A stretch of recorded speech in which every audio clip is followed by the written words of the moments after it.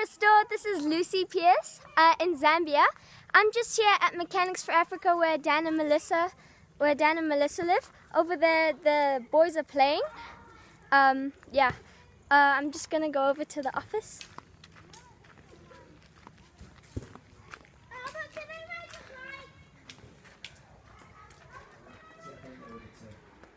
Hello. Hello. Hello.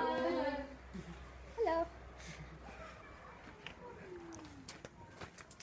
Thanks, Lise. Hello, Restore. Welcome to Zambia. So great that you guys can all be with us. As some of you will have heard, we've had an outbreak of cholera in this country, and we're really pleased to say that the numbers are going down. And so if you would join us in praying that that continues to happen and that there's just really good health and safety here, that would be great. Another thing is with the cholera, schools have been off for all of January.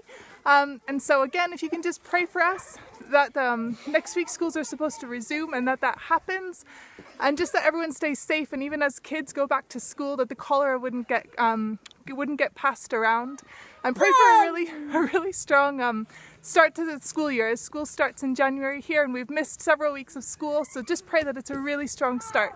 And next week as well, our Jolly Phonics training is supposed to start, and that's really exciting because it's a really great opportunity to partner together with the local government and to hopefully bring just increased literacy rates around the province, but hopefully also nationally as well. So that's just so exciting.